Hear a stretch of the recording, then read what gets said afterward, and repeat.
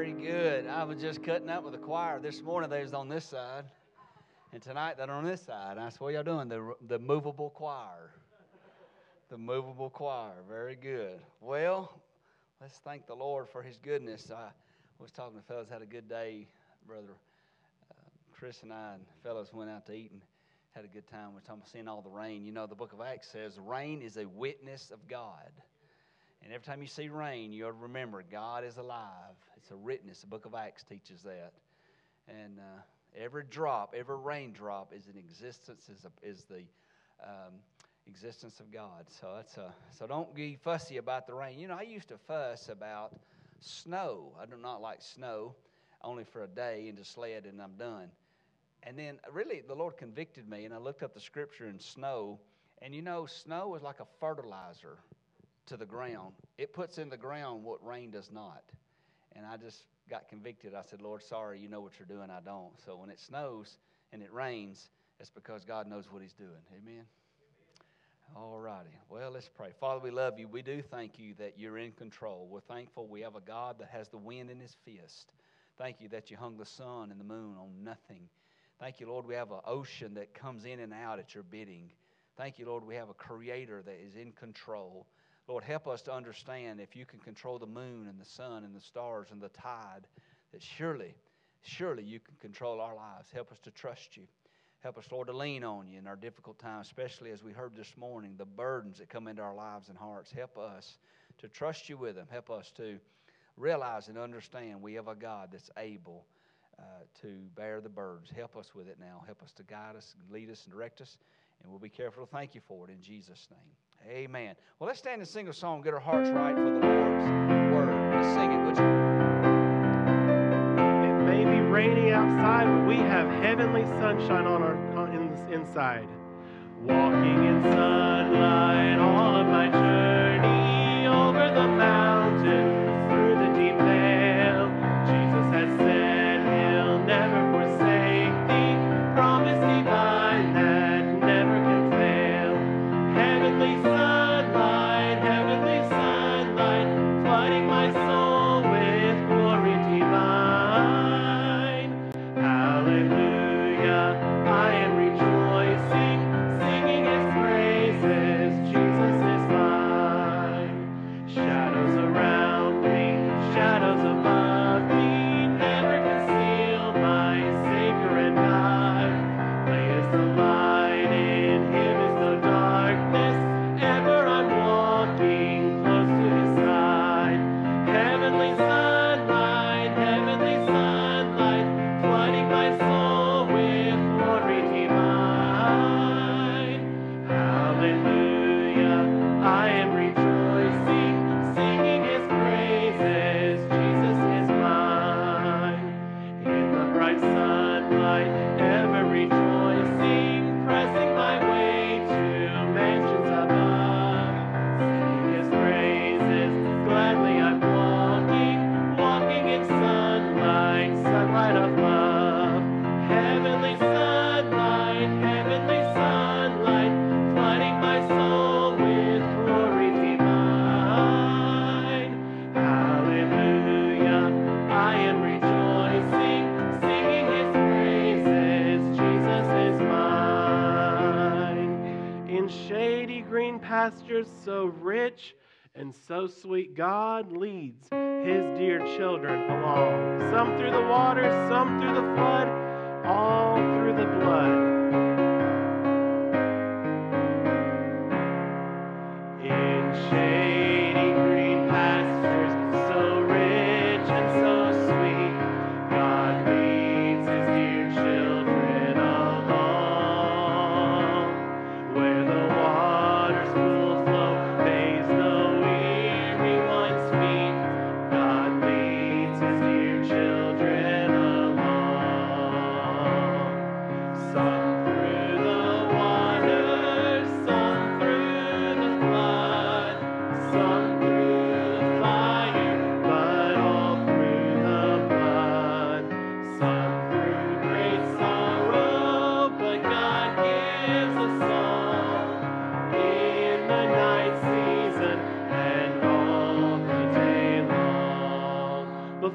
sing that next verse, Brother Rex, can you do me a favor?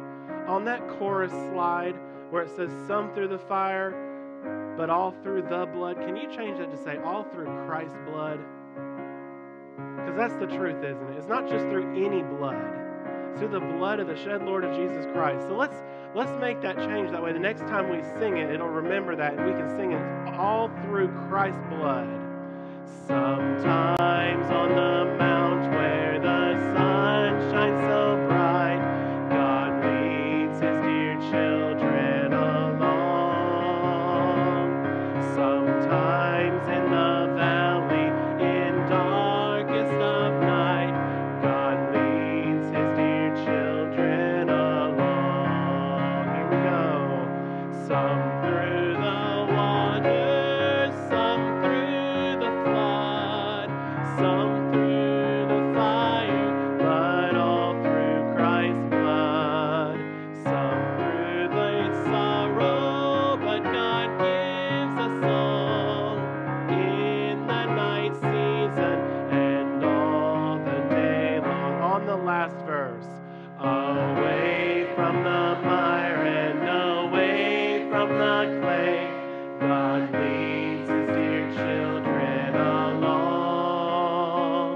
Away up in glory, eternity's day, God leads his dear children along. Some through the waters, some through the flood, some through the fire, but all through Christ's blood. Some through great sorrow, but God gives a song in the night season and all the day long. Great singing. You may be seated. Well, Pastor mentioned us having a movable choir. Well, this evening they are going to move. They're going to move down to the piano, so we'll give them a minute to get there. They're going to sing for us the song, Till the Storm Passes By.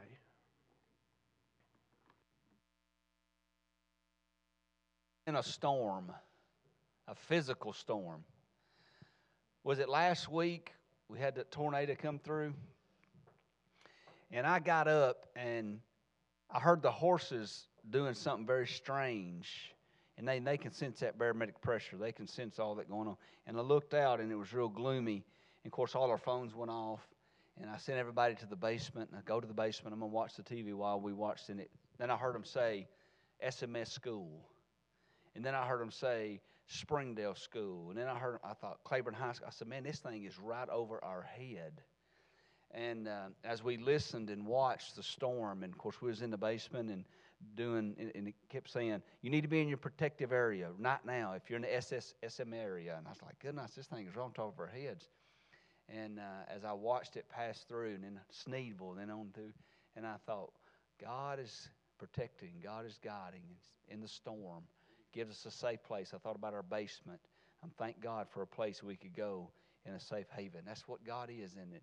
He's in the hollow of thy hand. I love that. They're going to sing this song. That's a sweet blessing. Till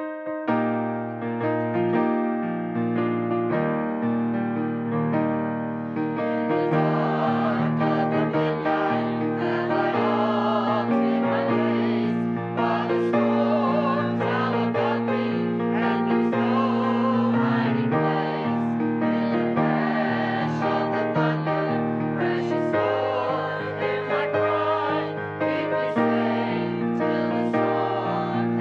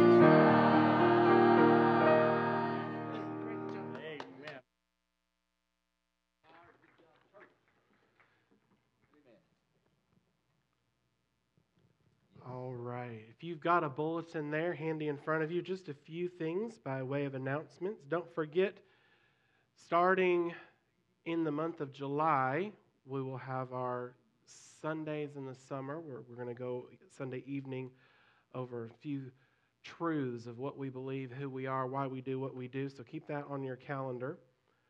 This Wednesday night, now as a reminder, our Master Clubs program is over for the year. We still will have a children's service on Wednesday nights, but also on Wednesdays at 7 o'clock. Pastor's going to have his church class right here at 7 o'clock. That's this Wednesday and next Wednesday, June the 19th. Men on the Mountain, this Thursday evening, group of men are going to be going up to the Men on the Mountain. Pastor's driving the prison bus. Don't forget to wear your shirts. And as Pastor said this morning, if you did not register, it's not too late. You can still get on and go. The jail cells are not closed. If you're going to be leaving, we're going to be leaving the church around 3 o'clock, so make sure you're here in enough time before 3 to load up and get on the way. And then they'll be coming back late Thursday evening, drop off here at the church. So keep that in mind. Father's Day, June 16th, next Sunday. We're going to take a moment and recognize our fathers, those that are with us, and there will be no evening service. That way you'll be able to spend time with family and enjoy that. Anniversary Sunday, June the 23rd. Is this 17 years here in Claiborne County.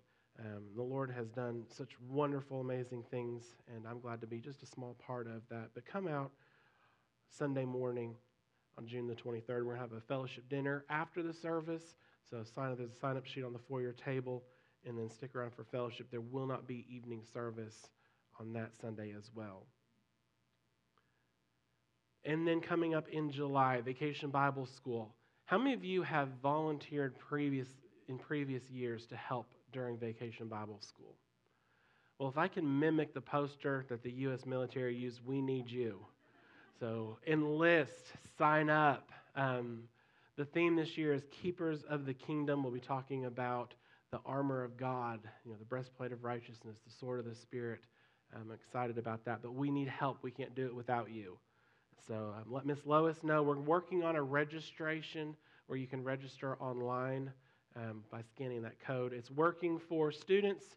So parents, if you want to save some writer's cramp the day of, scan that code or go to Twin City TN and fill out the form that's there. And then keep in mind, we do need individually wrapped snacks that we can send home with the students at the end of the night. So things like little Debbie cakes. I really like Nutty Buddies, so just throwing that out there. Just throwing that, for what it's worth. But a lot of things coming up. We're excited about everything that's going on. So, men, if you will come along, we'll take up our offering this evening. Speaking of enlisting,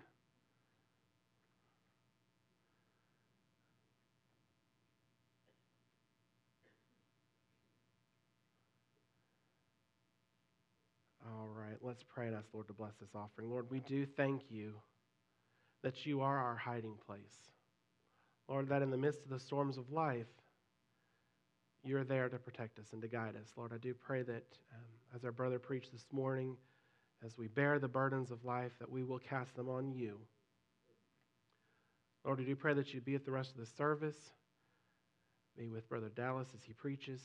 Lord, I do pray that you bless this offering. May it be used to further the ministry here at Twin City Baptist Church, that the gospel can go out freely to all those that need it. We love you and we thank you for all you've done for us. For it's in the name of Jesus we pray. Amen.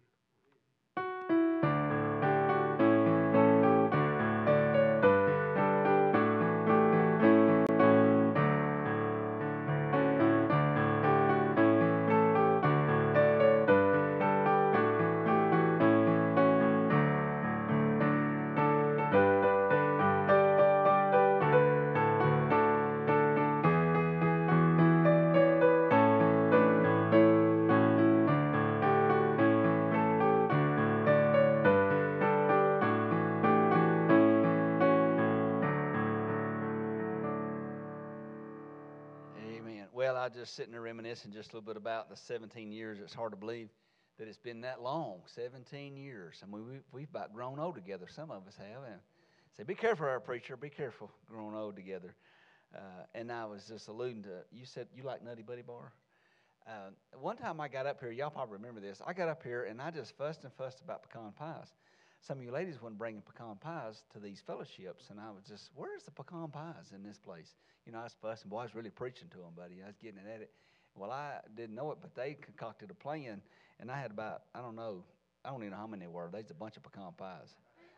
Started coming, first one, second, third. There's 17, 18 things coming.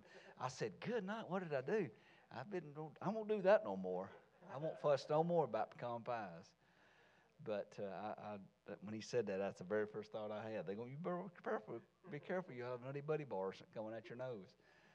But one lady said, I was going to go to Sam's and get you them little pecan pies, you know, that comes in like 24 packs. I said, oh, I'm glad I didn't get those. Yeah, that'll teach you. That'll teach you. Well, Brother Dallas is going to sing. I appreciate so much the message this morning. Sing. I did that again, didn't it? You got to sing, brother. It's the Lord's will. It's the Lord's will. You going to sing? If you'll sing, I'll sing. I know he can't sing. That's why. Miss Elizabeth's going to sing. Where's she at? She's up here. Yeah, she's going to come sing, but he's going to preach. But I appreciate the message this morning. It was so encouraging to my heart. Thank you, brother. That was such a delivery that we needed. And he's going to come sing, preach. I'm telling you, I got it crossed up, brother. But Miss Elizabeth's going to sing. That'd be odd, her preaching, you sing. Maybe doing it that way. Let her preach, you sing something. But she's going to honor the Lord, I know. Let's pray.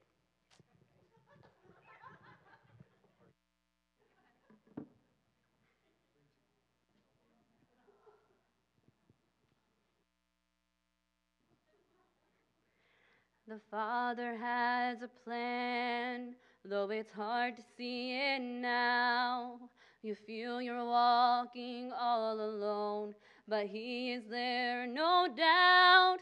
When the storm around you rages, and you're tossed to and fro, when you're faced with life's decisions, not sure which way to go, stand still and let God move. Standing still is hard to do. When you feel you have reached the end, He'll make a way for you. Stand still and let God move.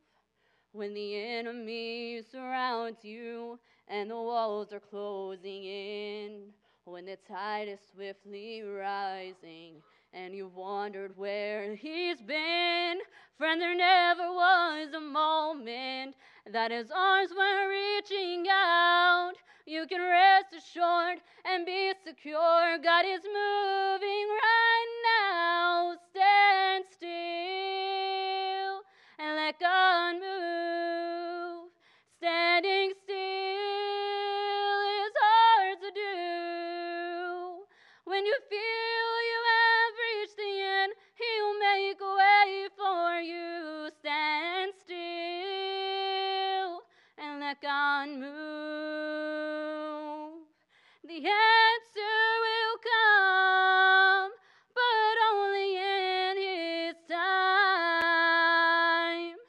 Stand still and let God move.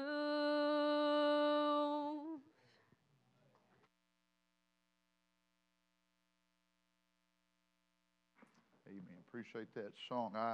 I'll tell you how good of a singer I am. I was preaching in Michigan not long ago, and I was sitting on the front row there, and they had a quartet that was going to do the special music that week, and I was sitting right next to them. And one fellow was singing baritone, another fellow was singing tenor, another fellow was singing bass, another fellow was singing lead.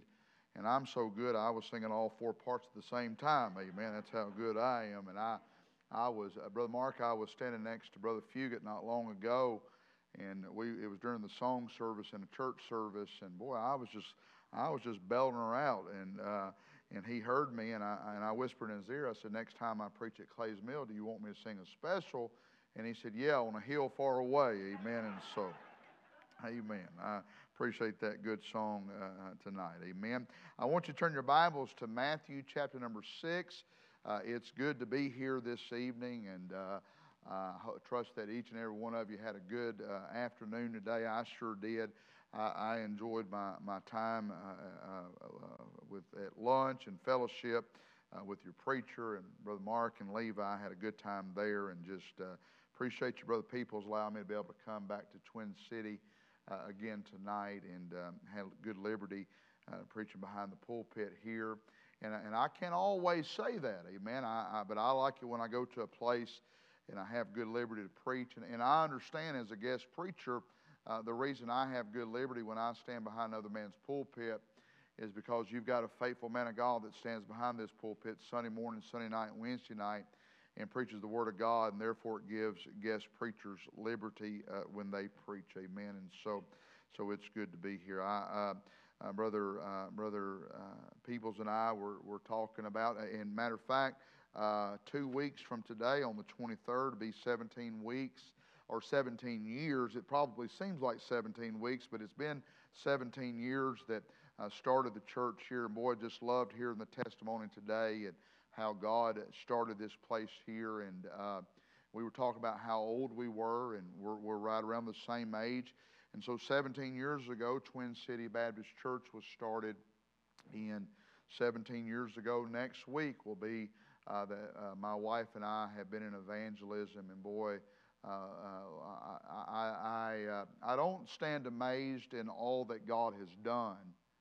I just stand amazed in all that God's done for me, amen. And I can't just even imagine why He would do it for me, but boy, I sure am thankful. And people always, as I said, Brother Peoples and I were talking about our age earlier, and people always, anytime I give my life story, people always try to figure out how old I am. Well, I'll tell you how old I am. I'm so old. I remember when you could go to a convenience store and you could buy 3 bags of chips, 2 Coca-Colas, and 1 pack of gum for $1. But you can't do that anymore because there's security cameras everywhere now, amen. It makes it harder to do that, amen. But anyway, I want you to turn your Bibles to Matthew chapter number 6 tonight. And I'm certainly not an expert on the matter whatsoever, but I do want to preach on the subject of prayer tonight. On the subject of prayer tonight. And just to give you just a little bit of an outline of Matthew chapter number 1 to Matthew chapter number 6, we find over in Matthew chapter 1 and 2, we find the subject of the birth of the Lord Jesus Christ. Amen. And aren't you thankful for the virgin birth of the Lord Jesus Christ? The miracle of the birth of the Lord Jesus Christ, and how He left the very portals of heaven and He came to a sin-cursed world, and in Him was no sin.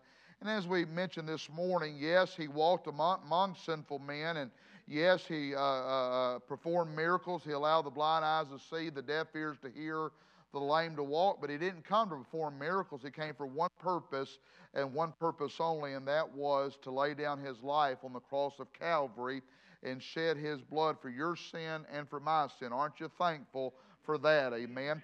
I like the song just as much as you like the song, but I forget the very title of the song, but there's somewhere in the middle of that song where it says, where God searched through heaven to find a Savior. Can I say that's not biblical? God did not search through heaven to find a Savior. He was at the right hand of the Father already, and He left willingly to die on the cross for our sin. So we find the birth of the Lord Jesus Christ in chapter number 1 and 2. And then in chapter number 3, we find the baptism of the Lord Jesus Christ. Now, we understand that he was not being baptized because he just received the Savior. He was the Savior of all mankind. He was being an example to those that would come and receive him as their Savior. Just a side note about the baptism of the Lord Jesus Christ. You remember when that dove descended upon the Lord Jesus Christ, and then God the Father said, "This is my Son in whom I'm well pleased." Here's just a side note about that dove. You understand, a dove is the only bird in the entire creation of birds that does not have a gallbladder. You know what a gallbladder is. A gallbladder is what takes all the impurities out of our body and cleanses our body, just a natural cleanser, a gallbladder. And the very bird that descended upon the sinless Son of God could not even have any impurities inside of that. I thought that was pretty interesting about that dove. And not only do we see the birth of the Lord Jesus Christ in chapter 1 and 2, and the baptism of Jesus in chapter number 3, and then in chapter number 4 we find that Jesus is now on the battlefield.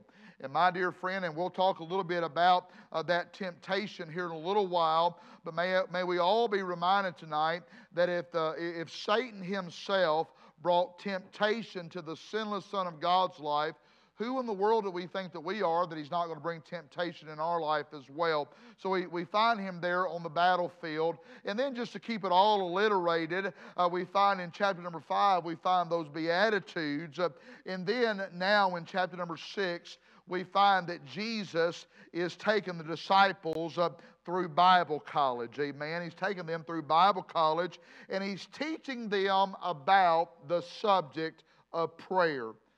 In other scripture, we find that the disciples, they asked Jesus, or they told Jesus to teach us how to pray. They could have asked Jesus to teach them how to do anything.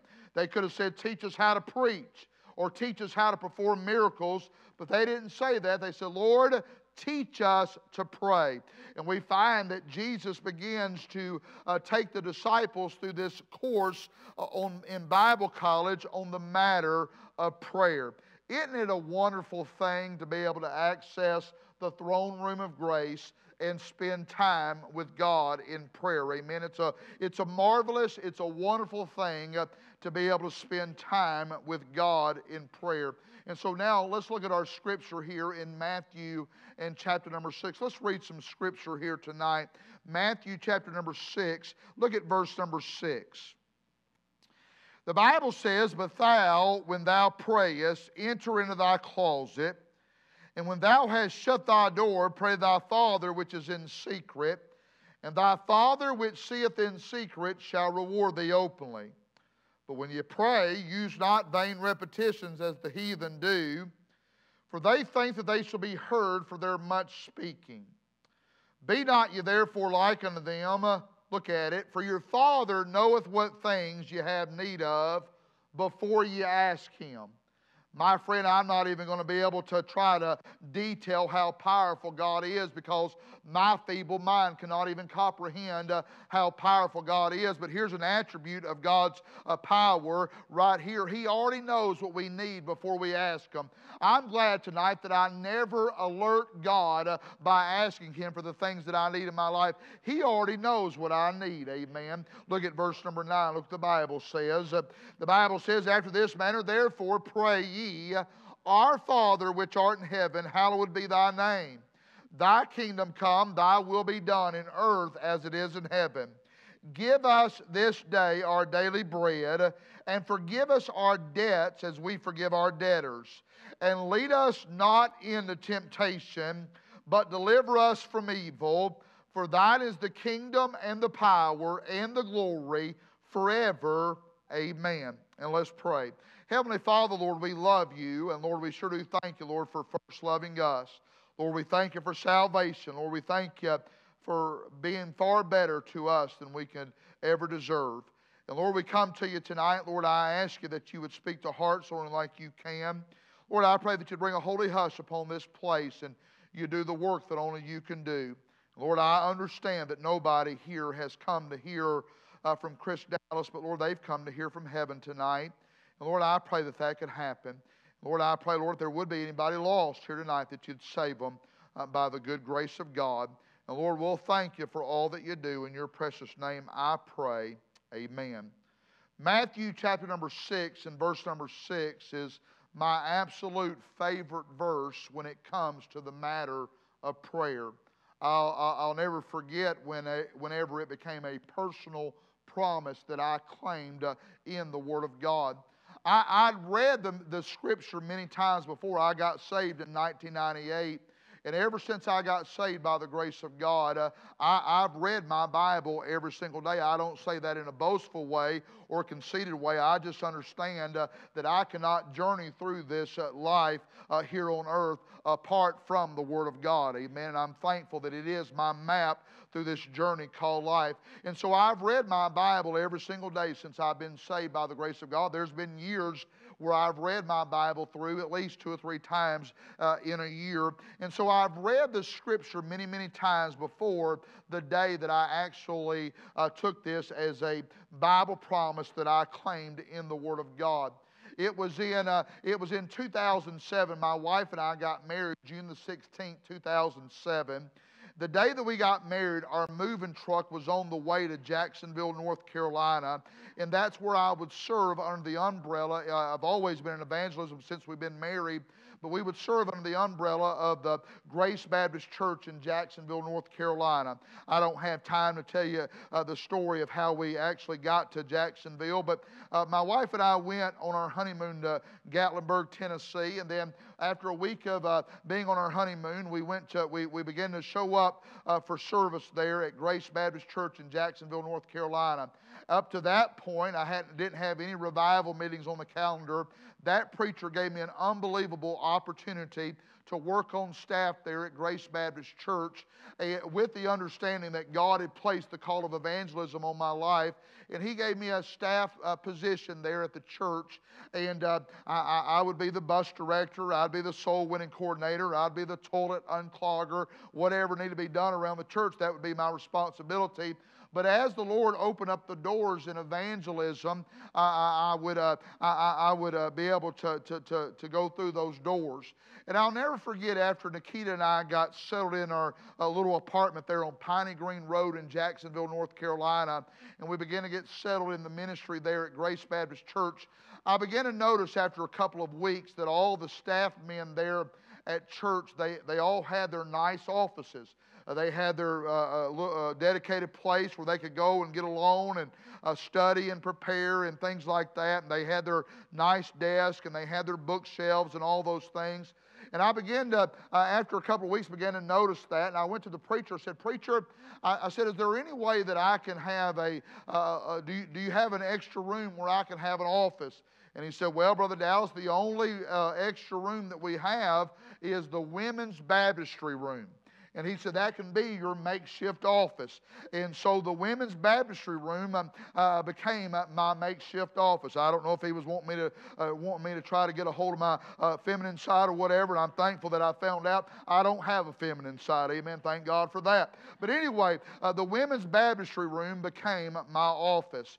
And I'll never forget, after a couple of weeks of moving in that office, boy, I began to have a very lonely feeling. All I knew about salvation and Christianity was the church that I got saved at the Bethel Baptist Church in Walls, Mississippi, just outside of Memphis, Tennessee. And that's where I got saved in 1998, and that's where I was trained in the little Bible college that we had there. And all the preaching I knew was from Brother Westmoreland. And I began to miss the preaching of Brother Westmoreland.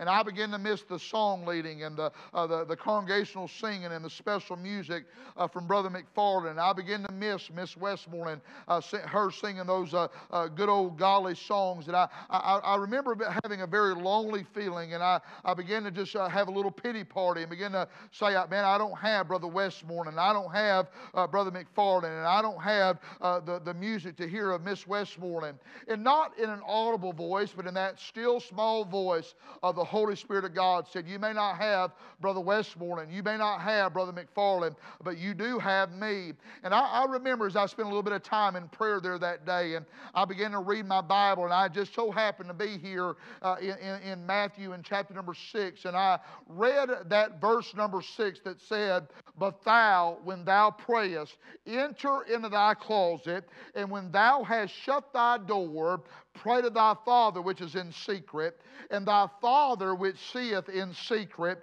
shall reward thee openly." I'll never forget, I took a red pen and I circled that verse, and I claimed that verse as a personal promise from God to me. And then I began to dissect that verse of Matthew chapter number 6 and verse number 6, where it says, "But thou, when thou prayest, enter into thy closet." And I began to understand when God says enter into thy closet, He's not talking about a place where there's clothes hanging from the top to the bottom, but He's talking about a designated place with Him each and every day. You understand? The chair in your bedroom could be your closet. The love seat in your living room could be your closet. The drive on the way to work can be your closet. God's just saying, I desire for you to have that designated place with me each and every day. And then when God says, "And shut thy door behind thee," in today's vernacular, what He means is this: shut the cell phones off, shut the computers off, shut every other form of communication off, and just you and me spend time with one another. My wife, she doesn't travel with me nearly as much as she used to. For 12 years, she used to go everywhere with me. But now that we live in Lexington, when we moved to Lexington, she knew that she didn't want to travel nearly as much as she once did, so she began to work there at our Bible college, and now she cooks at our youth camp for 7 weeks during the summer, so she doesn't travel with me nearly as much as she once did. But every week that I'm home, Friday night is our date night, and 3 out of 4 nights we just have a staycation. We have a date at home, amen, and she knows that I eat in a lot of restaurants, and so we'll make a home-cooked meal. Either she'll cook or I'll cook, and every time we're at home and we eat a meal, she always wants to sit at the kitchen table. She doesn't want to sit in the living room. She doesn't want to have dinner in bed. She wants to have dinner at the kitchen table. And when we're at the kitchen table, she doesn't want a cell phone there. She doesn't want a computer there. She doesn't want an iPad there. She wants my undivided attention. And can I say she deserves my undivided attention? But my dear friend, thank God for my wife. Thank God for your spouse. But there's one that deserves more of our undivided attention, and that's the very God of heaven that allows our heart to beat and our brain to function. And He says, I want you to have that place called a closet where you spend time with me every single day. I'm thankful that throughout this Bible, God has given us recipes, amen. And the finished product of that recipe is always the same. God has given us a recipe in Matthew chapter 6, verse number 6. Here's the recipe. "But thou, when thou prayest, enter into thy closet, and when thou hast shut thy door, pray to thy Father which is in secret." That's the recipe. And the finished product of that recipe is this: "And thy Father which seeth in secret shall reward thee openly." And maybe there's somebody on the sound of my voice, or if you somebody's here tonight, you can't recall the last time God has answered one of your prayers. It could be because we're trying to take this ingredient out and we're trying to add this ingredient. And God said, no. He said, the recipe has been forever settled in heaven. And if you'll follow the recipe, the finished product of that recipe will always be the same. Let's look at Matthew chapter 6 and verse number 6. Look at it with me. Talking about prayer tonight. Look at it. Very simple, very bottom of the shelf, very elementary tonight. But my dear friend, if we can get a hold of it, I believe that, my dear friend, it could revolutionize our prayer lives. Look at verse number 6. The Bible says, "But thou, when thou prayest." Can I say, first of all, about this prayer closet, it's a personal place. It's a personal place. The Lord Jesus Christ Himself is making it personal to those disciples, and He's making it personal to you and I as the reader. He said, "But thou, when thou prayest. Can I say tonight, ultimately, I owe everything to God tonight, amen. Anything good about Chris Dallas is about what God has done in my life. So I understand that ultimately I owe everything to God, but I'm also thankful that I had a praying mama, amen. I'm thankful that I had a mama that refused to give up on me in this matter of prayer. No matter how wicked and vile and sinful I became, my mama never quit praying for me, and I'm very thankful for that. I was giving my life story one time in Philadelphia, Missouri, a little town of about 750 people, and the preacher had asked me to give my life story in the Sunday morning service. And after I got through preaching there that day, there was an older gentleman that came up to me, and he said, Brother Dallas, he said, you got way down in sin. He said, but you never got so far down away from your mama's prayers, amen. I'm thankful that I had a praying mama. I don't say this in boastfulness or pridefulness tonight, but I don't want to bring glamour to sin. I want my life to bring honor and glory to God. But there were many times in my drug addiction that I would go out and I would carouse with those heathen friends, and I would put in my body what I want to put in my body, and in all reality I was shaking my fist in foolishness of the God of heaven. And I would come in the middle of the night, sometimes 2 or 3 o'clock in the morning, in a drunken stupor, and I could hear a mama in a back bedroom praying, and a simple prayer just saying, God, don't let my boy die and go to hell. Save him before it's too late. And I'm thankful that God heard my mama's prayers. It's Sunday today, and there's no doubt any given Sunday I have about 25 or 30 your preacher texted me this morning as I was traveling again to the Dallas. I just want to let you know I'm praying for your safety and the power of God to be upon your life as you preach. And I probably got 25 or 30 text messages from different preacher friends from across the country letting me know that they were praying for me. Can I say I'm thankful for a praying mama. I'm thankful for a praying wife. I'm thankful for praying friends. But my dear friend, it's not my brother, it's not my sister, but it's me, oh God, standing in the need of prayer. And yes, we all have prayer needs, and your pastor will pray for those needs, and your spouse will pray for those needs. But my dear friend, every now and then, God wants to hear those needs come from our own lips. Amen. You understand? God never made a way for you and I to access the throne room of grace to see what we can get out of God to begin with, but to see what God can get out of us, our love, our dedication, and our determination to spend time with Him. Not only is it a personal place, but look at it again with me. Look at verse number 6. He says, enter into thy closet. Not only is this prayer closet a personal place, but this prayer closet is a peculiar place. It's a peculiar place. I don't know where your closet is. My closet changes every single week of my life. This week, my closet was on the drive from Lancaster, Kentucky to Tazewell, Tennessee. This coming week, Monday through Wednesday, I'll be there at my home at our camp property there, and that'll be my closet. Thursday through Sunday, it'll be in Hazard, Kentucky, and then the next week it'll be in Charleston, Missouri, and then the next week it'll be in Baltimore, Maryland. My dear friend, I don't know where your closet is, but can I say tonight, if the only time that you meet with God is when you're within the four walls of this church building, and thank God we can come and worship Him with freedom and liberty within the four walls of this church building. But if the only time you meet with God is when you come to Twin City Baptist Church, you're missing out and your family's missing out. I'm glad, my dear friend, that God is not limited to the four walls of this church building. I'm glad He's an omnipresent God, and we can meet with Him anywhere. Amen. On Fridays when school is in session, I had the privilege and the opportunity to be able to teach at our Bible college there at Commonwealth Baptist College on Fridays, and they made up a class for me called Walking with God, and I get to teach those young people just an overflow of my Bible study and my time with God in prayer. And so from where I live to the college property is about a 1-hour drive, and so that's my time where I spend time with God in prayer in my Ford F-150, amen. I don't know if you can meet with God in a Dodge or a Chevrolet, but I do know that you can meet with God in a Ford F-150, amen. I do know that. It's a peculiar place, amen. Not only is it a personal place, not only is it a peculiar place, look at it with me. But thou, when thou prayest, enter thy closet.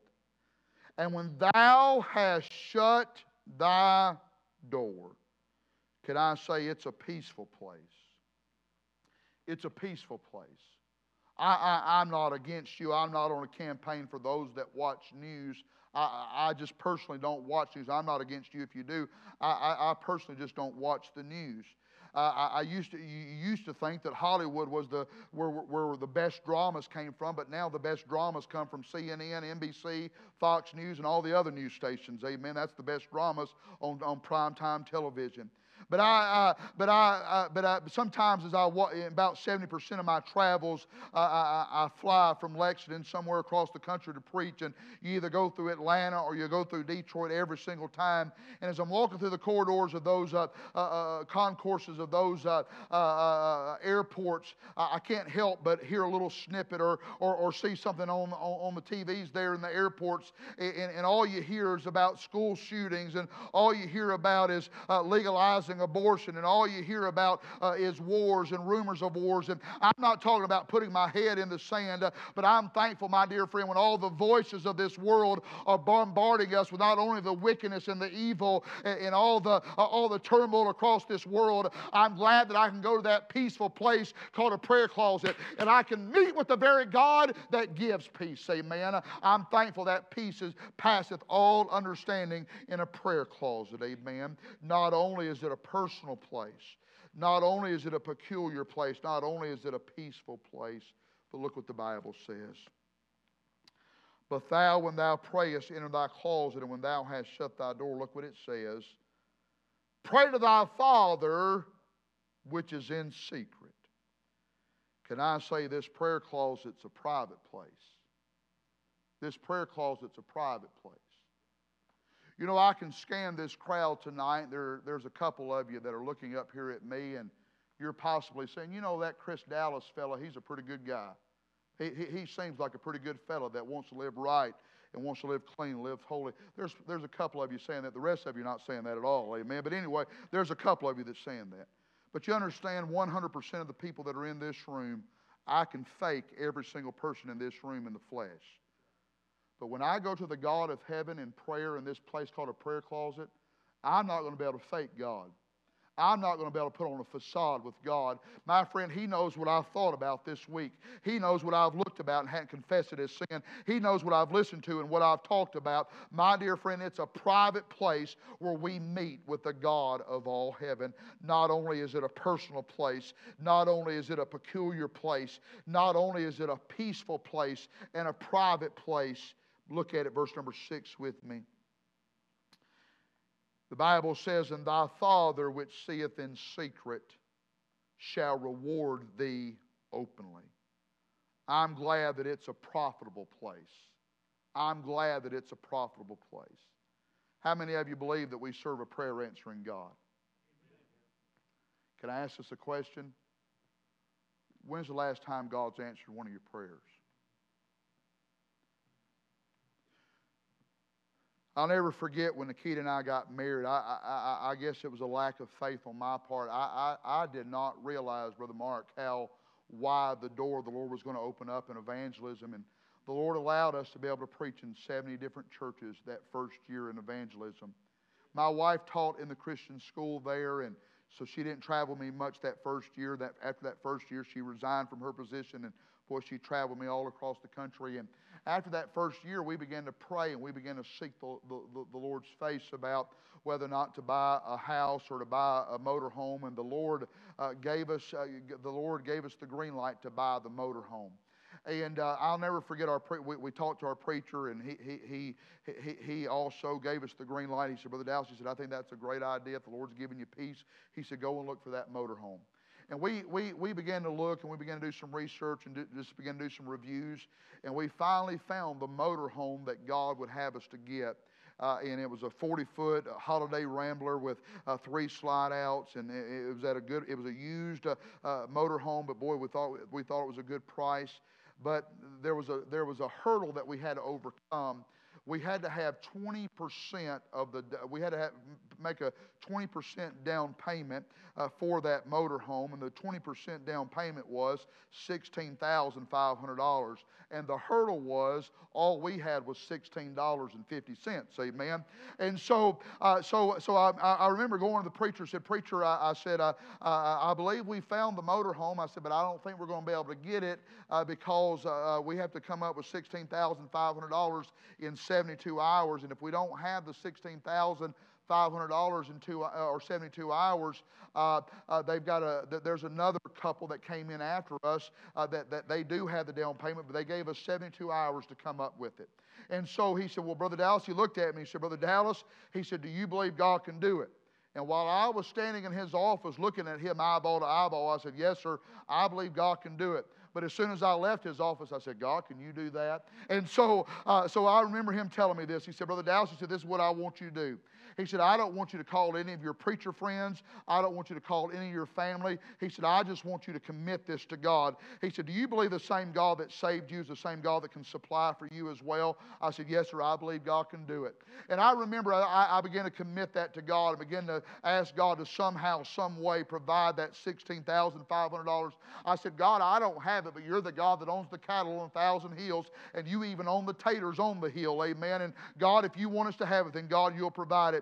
And I remember I was preaching about 2 hours away on that Sunday, and he got up on Sunday, and his faith was more than mine. He said the Dallases have found the motorhome they believe that God would have them to get, and they're going to go make the down payment tomorrow. I remember I prayed all day Sunday in between church, before church, and in between church, after church that night as I was driving back home. And we had about 4 o'clock that Monday afternoon to come up with the money, and about 2 o'clock that afternoon, Nikita was out at Walmart. She spends a lot of time at Walmart, amen. But anyway, I remember I was at the missions house, and I was on a recliner, and I was begging, and I was asking God to somehow, some way provide the means for us to be able to purchase that motorhome. And if I'm lying, I'm frying. While I was praying there in that missions house, there was a knock that came on the door. I just kept on praying, and all of a sudden the knock got louder, and I just kept on praying. The door came open, and I'm saying to myself, while I'm trying to spend time with the Lord in prayer, it sure is weird somebody knock on the door, you don't tell them to come in, but they come in anyhow. And it was my pastor, and my pastor came and knelt beside me. He said, Brother Dallas, he said, do you care if I pray with you? I said, I don't mind at all. And he said, Lord, I sure do thank you for Chris and Nikita. And Lord, I thank you for not only saving them, but Lord, I thank you for placing the call of evangelism on their life. And Lord, I thank you for filling up their calendar. And Lord, I thank you, Lord, that you're allowing them to be able to travel across the country. And Lord, I thank you, Lord, that they found the motorhome that they believe that you would have them to buy. And Lord, I thank you for that young Marine that just stopped by about 30 minutes ago. And he came to my office and he said, Brother Roberts, he said, how much is the down payment for the Dallas's motorhome? And when I told him $16,500, I'm thankful for that young Marine that pulled out his checkbook and he wrote a check for $16,500 so the Dallases could buy their motorhome. I said that story to say this, not only to brag on God, but I said that to say this, that your prayer request tonight may not be for God to supply the down payment for a motorhome. Your prayer may be for God to bring back that wayward son or daughter. Your prayer may be for God to meet that financial need. Your prayer may be at the doctor's visit next week. I don't know what your prayer request is, but I do know this, that God is not a respecter of persons, and God doesn't love Chris and Nikita Dallas more than he loves you tonight, and the same God that did it for us is the same God that answered your prayer as well. Let me tell you another story about that motorhome. We were driving a Ford Taurus before we bought that motorhome. It never even crossed my mind that it was going to take a whole lot more fuel to fill that motorhome than it did that Ford Taurus. I was able to fill that Ford Taurus up for $40. It cost about $400 to fill up that motorhome. It never even crossed my mind. I'm talking about getting the down payment going and signing all the paperwork. It never even crossed my mind until I pulled it up in the church parking lot where we were living in that little missions apartment there, until I saw that big old thing sitting out in the parking lot, and I said, man, It's going to take a lot of fuel to fill that thing up. And my first meeting was from Jacksonville, North Carolina to Eufaula, Oklahoma. Now, I can't remember the exact mileage, but it was a long way, my friend, I promise you. And I remember Nikita and I were packing up our stuff. We were, Wednesday night, there were some people that came over and helped us pack up our stuff in the motorhome and helped Nikita set it up. And we were packing on Wednesday and on Thursday. And boy, Wednesday and Thursday, I began to just tears streaming down my face and said, God, you supplied the need for us to make the down payment for this motorhome. And Lord, I know that you're going to supply the need for us to be able to fill that motorhome, be able to go from point A to point B across this country. And I said, Lord, I'm just going to depend on you. And I'm asking you to somehow, some way, provide the way for us to be able to fill up that motorhome. And on Thursday night, as we were packing up our stuff, we were leaving the next day on Friday because it was about a 2-day journey from Jacksonville to Eufaula, Oklahoma. On Thursday night, as we were packing up our stuff, there was a church member. Matter of fact, he was the only deacon that we had there at the church. His name was John Stubbe. John Stubbe was a United Airline pilot, and he was a good, golly man. I never saw any kind of emotion on John Stubbe. Matter of fact, he was a very stoic man, but a good, golly man all at the same time. And I'll never forget, Brother Stubbe came over as we were packing. He said, Brother Dallas, he said, could I talk to you for just a minute? And I said, sure. And we went inside the missions house. And all of a sudden, tears began to stream down Brother Stubbe's face. And I'm just telling you what he said. And I'm saying this story because it's so fresh. I just saw him about a month ago in North Carolina when I was preaching. Tears began to stream down his face. He said, Brother Dallas, he said, every time you preach the Word of God, he said, you've been a blessing to me and my family. He said, I don't know if you remember this, but about a year ago, you were preaching here on a Sunday morning, and he said, my son and daughter-in-law, John and Aaron, they walked the aisle under conviction. They got saved by the grace of God at invitation time. And he said, Brother Dallas, he said, you've been a tremendous blessing to us every time you preach to us. And he said, I know that there's no way in the world that I'll be able to pay you back financially. He said, but our family wants to be a blessing to you. He said, a few days ago when we found out that you were getting the motorhome, he said, I went and I applied for a pilot gas card. And he said, I asked him to put a rush order on it and send it to me through the mail. And he pulled his wallet out and he said, Brother Dallas, he said, I've got this pilot gas card for you. And he said, every single time that you fill up that motorhome, he said, I want you to use this pilot gas card. He said, our family wants to pay for your fuel as you travel across the country and preach the Word of God. And can I say, for 3.5 years, John Stubbe and his dear wife, they supplied the need for Nikita and I to get from point A to point B. I said all that to say this again, my dear friend. I understand your need may not be to fill up your vehicle, but I don't care what the need is. I serve the God that can not only answer my need, but can answer your need as well. Amen. It's a profitable place. I don't have time to tell you all this. Every single day I pray for every single one of my family members by name. I'm thankful that I was able, the same driveway that my dad met me in 25 years ago and said, Chris, he said, we've signed the restraining order against you where you can't even come within 100 yards of the house. In that same driveway about 10 years ago, I was able to lead my dad to the Lord. Amen. Can I say I was able to lead my grandmother-in-law to the Lord? I was able to lead my father-in-law to the Lord. My dear friend, I'm thankful that it's a profitable place called this prayer closet. Let me give us 4 closing points about this matter of prayer. Look at verse number 9. Jesus is teaching the disciples to pray. Matter of fact, he's telling them what to pray. He said, after this manner, therefore pray ye, our Father which art in heaven. Look at it. Hallowed be thy name. Can I say this private place puts us in our place? This private place puts us in our place. That word hallowed means consecrated. That word hallowed means revered. That word hallowed means respected. And dear friend, when you and I find out what it is to bend the knee to God in heaven or spend time with God in prayer, wherever it may be, it reminds us that we are the creation and He is the creator. It reminds us that because of our sinful nature, we become dirty, but thank God He can make us clean.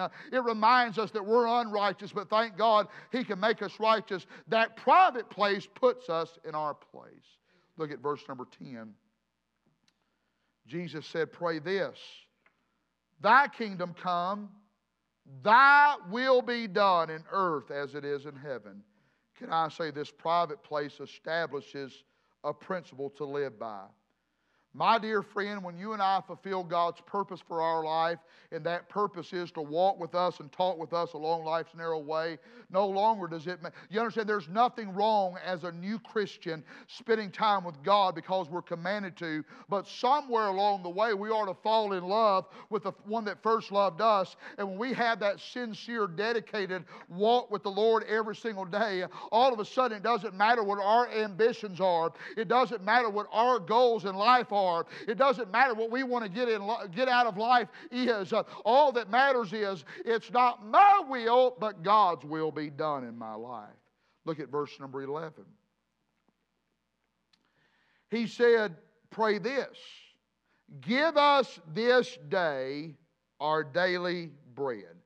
This private place, it simplifies our pursuits. That bread nourishes. Bread strengthens. And my dear friend, when we find out what it is to have this place called a prayer closet, we understand that what's within the pages of this Bible is really all that we need in life.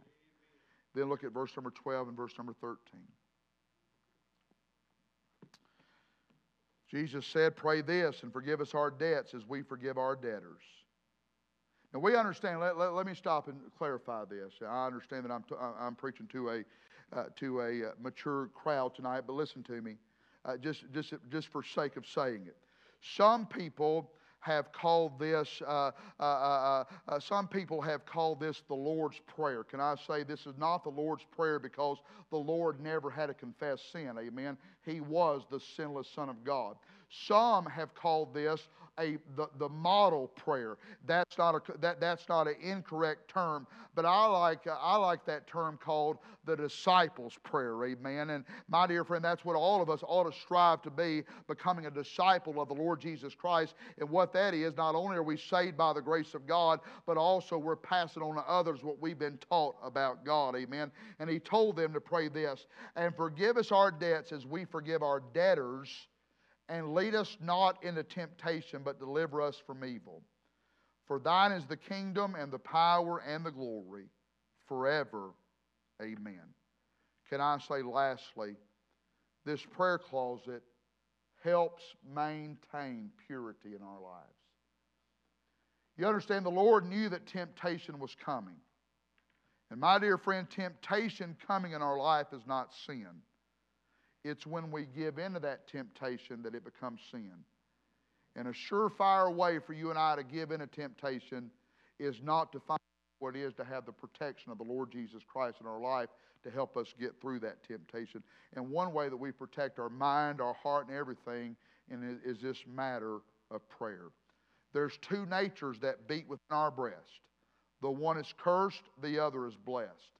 The one I love, the other I hate. But the one I feed will surely dominate. And I don't want to feed to the old man that was headed to hell for 22 years of his life. I want to feed to the new man that's been saved by the grace of God. But I cannot do that by feeding upon worldly things and feeding upon carnal things. I must do that by feeding upon the Word of God and finding out what it is to have that dedicated, sincere walk with the Lord every single day of our life. It's probably been 15 years ago now. And I don't have to tell this Sunday night crowd this tonight. Our country, our world is in absolute shambles tonight. It's as wicked and vile and as sinful as it's ever been. And the only hope for our country is not a Republican, it's not a Democrat. The only hope for America is a heaven-sent, Holy Ghost-wrought revival among God's people. 15 years ago, I was preaching in Baton Rouge, Louisiana. They were like grandparents to Nikita and I. Brother B.G. Buchanan. And Brother Buchanan made this statement that I'll never forget. He said, Brother Dallas, he said, maybe the reason all the wickedness is coming out of its closets in America is because God's people have forgotten about their closet. And my dear friend, we find that Jesus Himself was speaking here. We ought to take heed to every word in the Bible from Genesis to Revelation, but I believe it's safe to say that we ought to take double heed when Jesus is speaking himself. And he said, but he said there in Matthew 6, verse number 6, but thou, when thou prayest, enter thy closet. And when thou hast shut thy door, pray to thy Father which is in secret. And thy Father which seeth in secret shall reward thee openly. Stand with me, if you would, all across the building tonight. If you're physically able, stand with me tonight. As the pianist comes to play, could we do this tonight? If we're physically able, could we just come and gather around the altar? Could we pray specifically for two things tonight? Could we pray for the United States of America? Could we pray for the peace of Israel?